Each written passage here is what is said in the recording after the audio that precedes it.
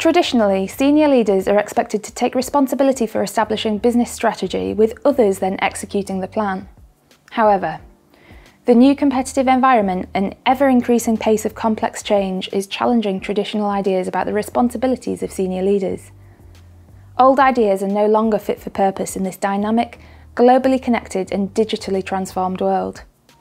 Instead, modern leaders have to find a way to lead their organisations into the unknown. Here are 3 key principles. Agility. Businesses are not agile, people are.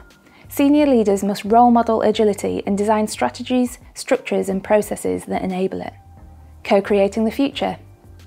Senior leaders need to be able to shift their approach from top-down leadership to an inclusive approach that distributes leadership action and enables it to flourish at all levels. Critical purpose. Organisations and leaders alike must have the ability to find genuine common purpose with others, both inside and outside of the organisation.